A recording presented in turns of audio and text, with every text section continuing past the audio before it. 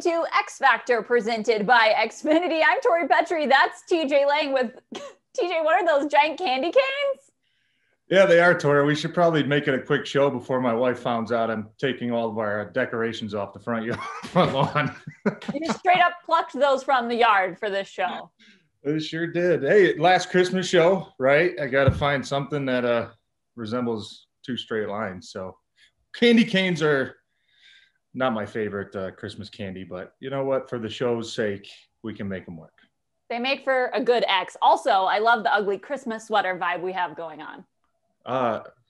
Mine's just a normal sweater. I don't know about yours.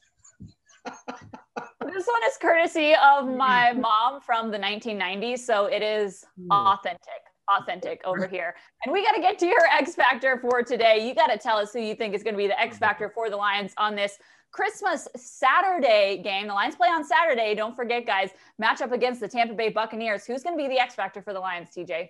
Well, I know we're going quite a ways back here, but a guy who's, obviously made tremendous strides since he got to the Lions organization was just rewarded this week with his first Pro Bowl, T.J. Hockenson. This contested catch, 2-point conversion late in the Saints game to kind of get him back in the game.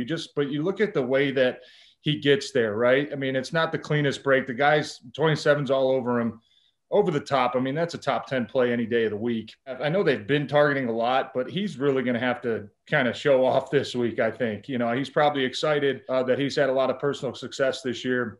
Well, against Minnesota, Irv Smith was Minnesota's leading receiver coming from that tight end position, had about 80 yards and a touchdown. So there is precedent for Hockenson to have some success against this Tampa defense this week. All right, I like it. You mentioned that Pro Bowl selection. TJ, you've been to the Pro Bowl. Our producer Neil and I have actually been down to Orlando with you for that trip. Obviously, things will look different for guys who make the Pro Bowl this year. Won't be that in-person event, but just tell us how it feels to be selected to the Pro Bowl. Yeah, I mean, it's incredible. You work really – I had to wait 8 years before I got there. Big Hawk, he's only had to wait 2. So good for him, happy for him. But it is just it's a very validating feeling. When the coaches vote you in, the fans, players from other teams think that you're worthy of that honor. I know a lot of people say it's kind of watered down because it has sort of turned into a popularity contest the last few years. But you know what? That's what it's all about. It's a tremendous accomplishment. And something that I think if any players tell you that it's not a goal of theirs or a dream of theirs, they're lying to you, because everybody wants to get there at least once in their career. I had the pleasure of being voted in twice. And for TJ Hockenson, I know this is probably the first of many to come. Couple of Pro Bowl TJs on this show. I like it. Now there's a guy on the first TJ Lions though that made the Pro Bowl, so I'll always have that honor. He'll beat me eventually, but I was the first. You're right. He can't take that away from you. But let's look at the opponent. Who is the X Factor that the Lions have got to stop on the Tampa Bay Bucs?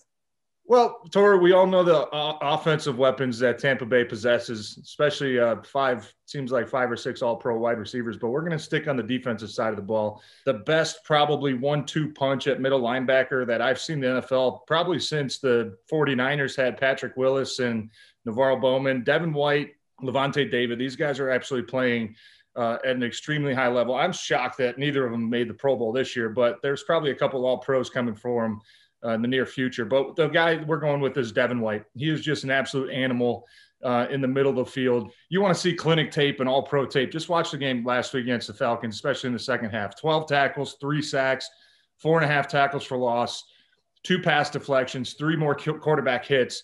I think this was his 3rd sack of the game.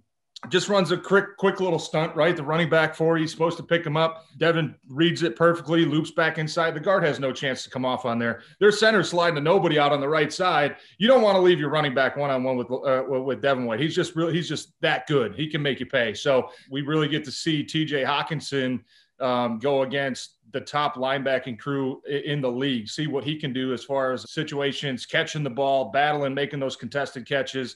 We'll get a good chance to see that matchup. I think that's one that I'll probably be watching the most come Saturday night. I like that. I like that your X Factors match up on the field there, TJ. Thank you so much for chiming in with your X Factor presented by Xfinity, and Merry Christmas to your family, TJ. Thank you. You as well, Tori. All right, guys. Thanks so much for tuning in from Xfinity Studio. I'm Tori Petrie.